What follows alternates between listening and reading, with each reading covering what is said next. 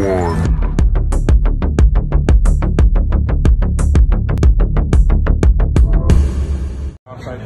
This is Godfrey here with the Pound for Pound Boxing Show, proudly sponsored by Bravose. We've got the man himself, Derek Chisora. How did you see that?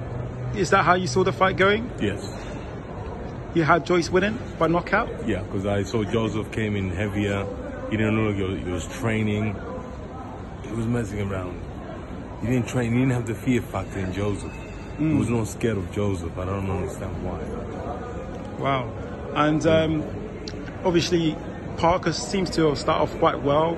And Yeah, then, that's what I said. I said Parker's going to start off amazingly. He's going to go in gears, and then suddenly he's just going to drop.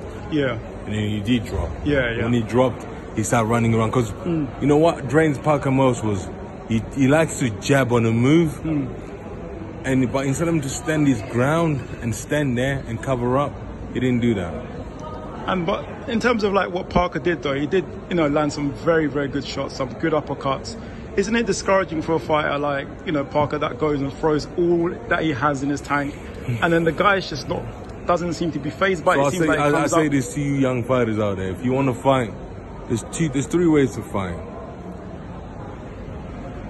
Output, holding, and wrestling. And you know who's very good at that? That fucking gypsy guy is very good at that. Do you understand? So you have to know when you're punching and when you need to rest and hold and move around and stuff like that. But Joseph didn't learn that. I don't understand why, especially when he's got Tyson in the camp. Yeah.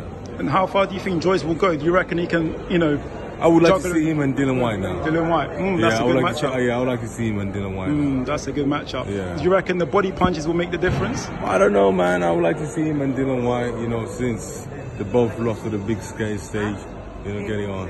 And you had the great win, Chisora, against Pulev. What's next for you?